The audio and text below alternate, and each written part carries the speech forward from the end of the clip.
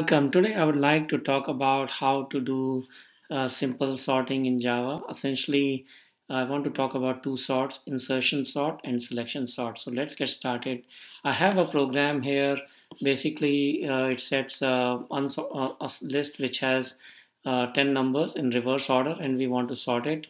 And I have created a function or a method to verify that the sorted list is correct or not. If it's not correct, it prints a stack trace. So if I just run this thing, it should essentially print a stack trace, and you can see that uh, that's what it is doing, and that's good. So right now, let's say if we want to use what is called an insertion sort, what is the best way to do an insertion sort? So I have like to point you to the Wikipedia, which has a very good demonstration of this. Basically, what it is at any point, what you want to do is have a sorted partial results from less than or equal to x on this side. Then you have a new item here which may not be very sorted compared to all these other things, and you have unsorted data. So what essentially you end up doing is take one unsorted data from this side and then move it to the right position in this left side and keep advancing the position. So if you look at the algorithm itself, it's pretty straightforward. If you look at the insertion sort, we are starting from 0 through the length of the array. Actually, you can make it probably length minus 1. Then you set the j is equal to I, the position, and then you check for everything which is less than j is greater than 0. J is equal to I, and when as long as j is greater than 0, and as long as what we have on the left hand side is less than equal to the previous, we want to reverse swap it, and we change the value of j equal to j minus 1. So going back down the list, we want to make sure that's getting set.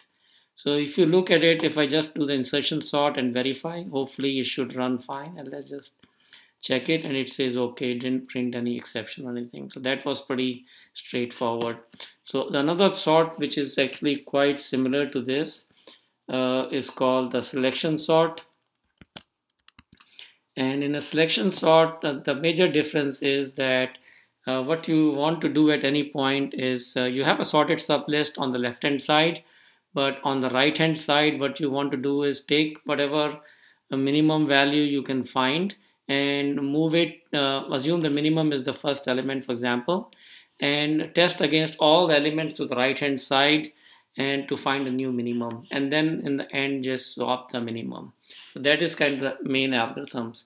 So the main difference is in this, what we are doing is taking the minimum as the last element from the sorted portion of the array, and then going to the rest of the array on the right hand side and finding the new minimum and swapping the new minimum with this minimum value.